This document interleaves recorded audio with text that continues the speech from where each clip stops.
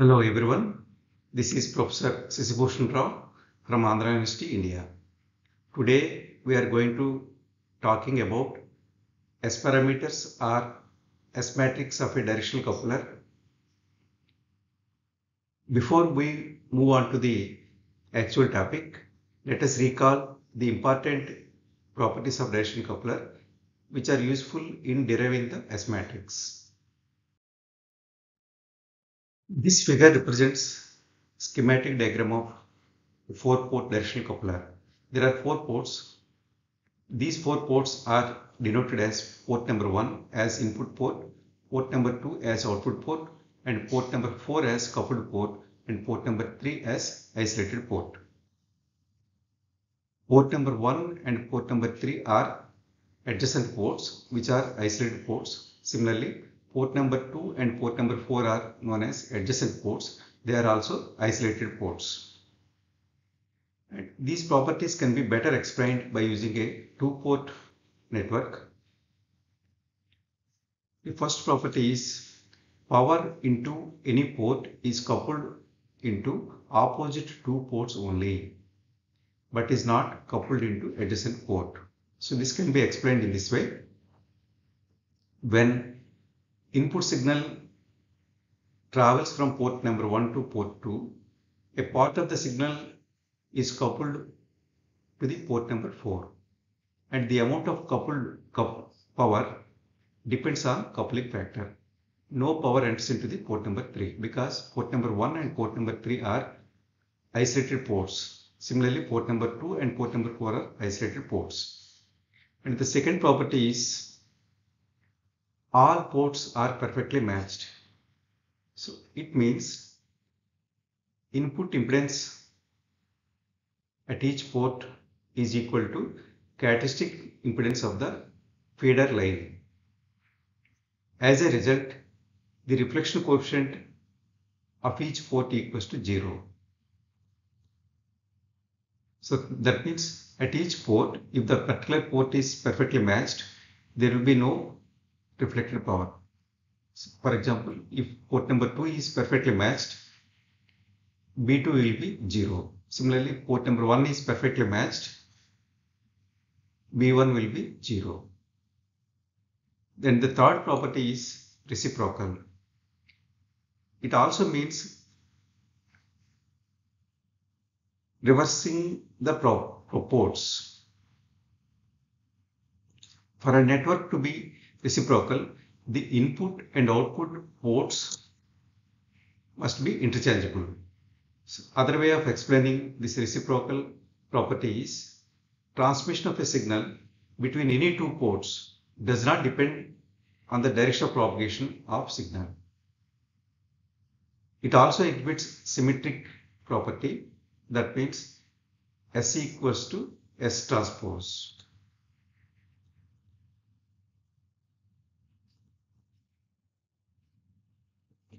And the fourth property is lossless. Lossless network means the sum of the powers that are entering into network is equals to sum of the powers that are leaving from the network. This can be explained in a mathematical form like this. Sum of the powers that are applied to this particular network is A1 and A2. So that is known as the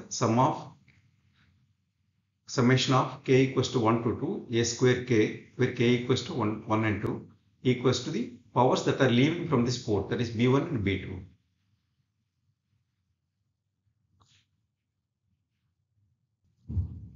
That means no power is dissipated inside the network itself.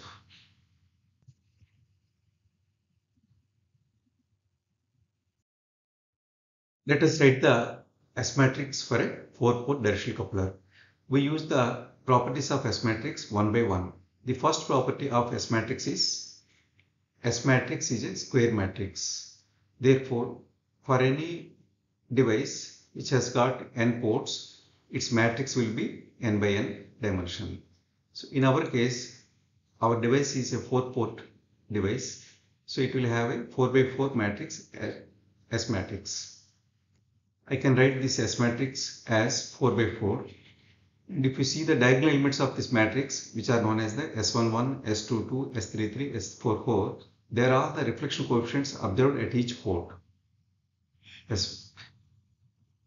And the second property of S matrix is, if all the ports are perfectly matched, reflection coefficients at each port is 0. That is known as the SII, which is nothing but the BI by AI. So I can replace the SII equals to 0 in the diagonal elements, and I can rewrite the matrix as like this. So that means initially we started with the matrix dimension as 4 by 4. That means 16 variables to be found. So now by using this property, perfectly matched condition, all the diagonal elements became 0. So it has been reduced to 12 parameters. So initially there were 16 variables. So after applying the perfectly matched condition, we got only 12 variables to be found. You can see here.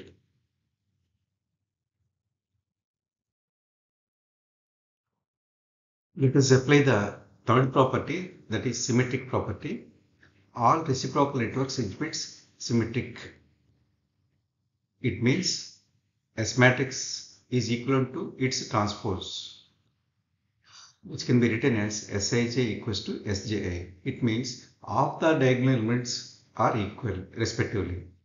For example, S12 equals to S21, S13 equals to S31, similarly S43 equals to S34, S24 equals to S42, similarly S32 equals to S23.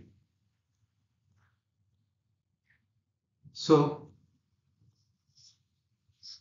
by applying this symmetric property, device properties into this matrix, we get into by applying these properties into this matrix, we get the resultant matrix like this. S12 and is equal to S21. So I have replaced this S21 with S12 like this. So the number of variables have been reduced. Starting initially there were 16 before applying the first property. After applying the second property, that is perfectly matched condition, we got only 12 variables to be found. After applying the symmetric property, the number of variables to be found have been reduced to 6. You can see here. There are only 6 properties here. S12, S13, S14, S24, S34 and S23. Let us use the device properties before applying the unitary condition. So the device properties are, we have seen in the first slide, port number 1 and port number 3 are known as adjacent ports, and they are also isolated ports. That means power entering into port number 1 travels towards port number 2 only, and a part of it will be coupled towards the port number 4, and no power will be entering from port number 1 to port number 3.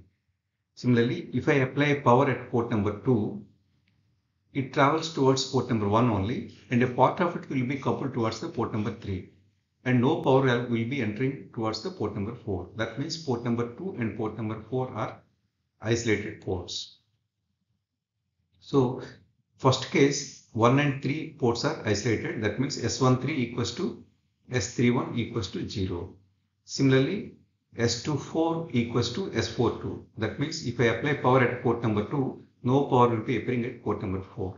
Similarly, if I apply power at port number 4, no power will be appearing at port number 2. So after the application of these device properties, matrix will be reduced to this many variables. You can see, because S13 equals to S31 equals to 0. Similarly, S24 and S42 equals to 0. So finally, initially the number of variables to be found are 16. It has been reduced to 12 variables after applying the perfectly matched condition, and it has been reduced to 6 by applying the symmetric property. And now after applying these device properties, the number of variables to be found have been reduced to 4 only. You can see here the same matrix is rewritten here. Now the four variables are S12, S12, S1, S12, S12 and S23, S14, S34. There are only four variables to be found.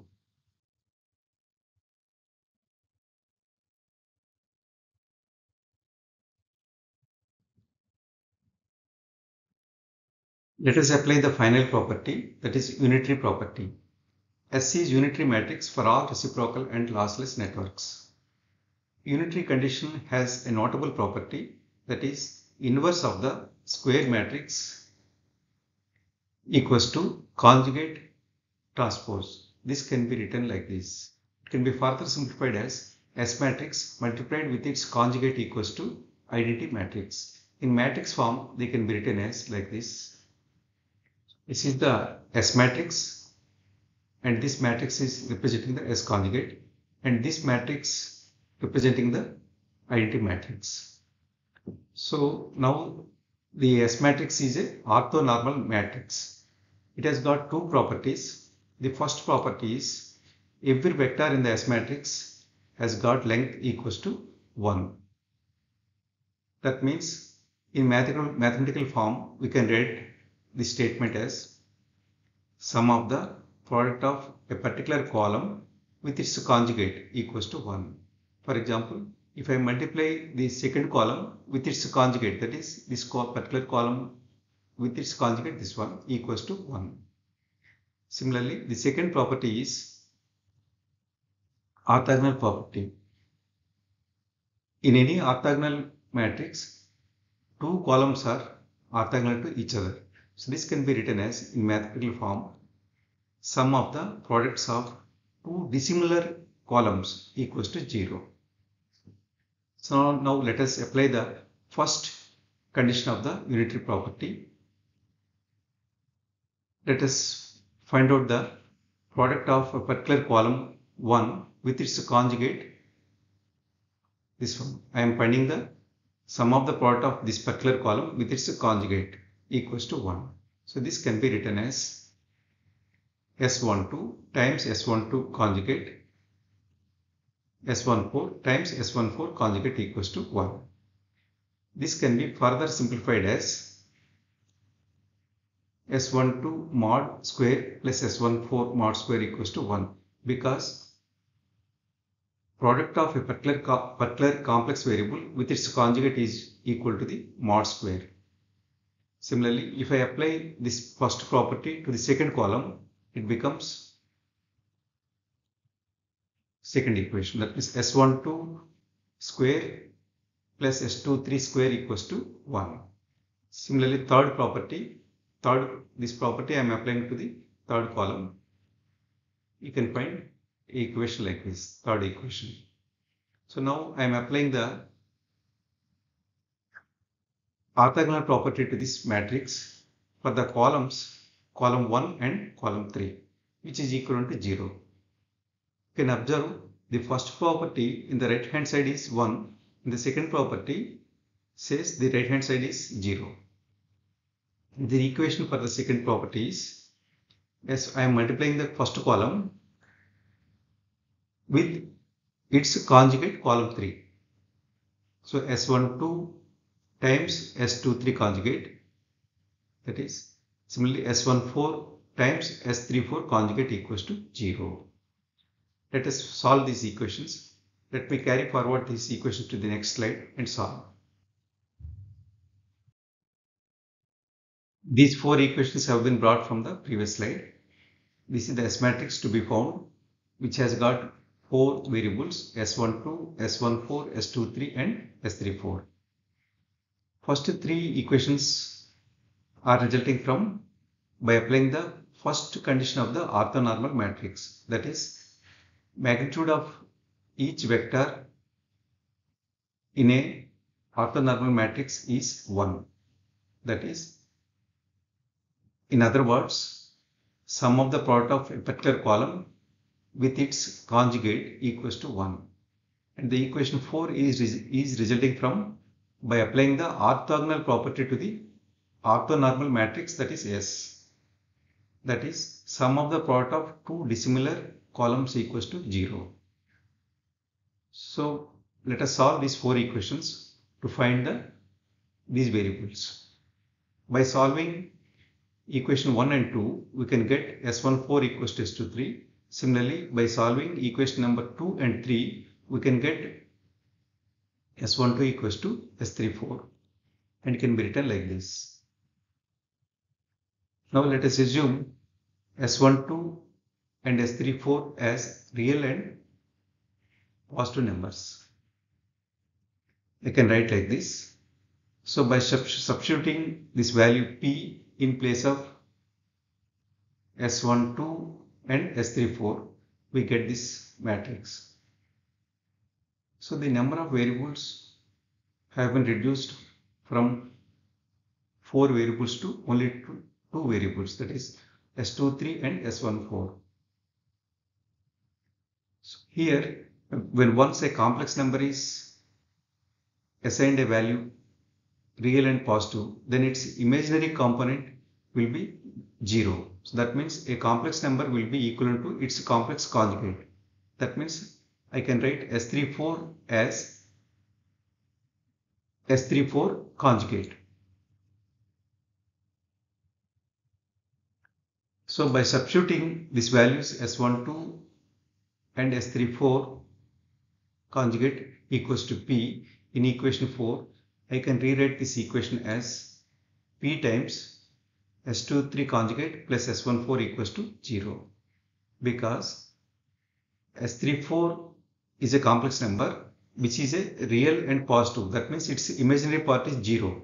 So that means a complex number will be equal to its conjugate. So by substituting this value in this equation number 4, we got this equation, that is P times S23 conjugate plus S14. Here P is not equal to 0 because we have assumed P as real and positive. So S23 conjugate plus S14 must be 0. What is S14? S14 is nothing but the S23. So let me substitute S14 as S23, which is equal to 0. If you see this equation, a complex conjugate with its complex number equals to 0. So that means if you see this proof, a complex number with its complex conjugate equals to 0 means real part of this complex number is 0. That means this complex number is purely imaginary number. So that means S23 is purely an imaginary number. It's not a real. So real portion of the complex number S23 is 0. So that means S23 is JQ. Here JQ represents the complex number. So let me substitute this value S23, which is equal to S14 here in this matrix. Then I get the final matrix as JQ, which is equal to S23, JQ, which is equal to S14. P is the real value, which is equal to S12 and S34. So this is the final S matrix of a directional coupler. Thank you all.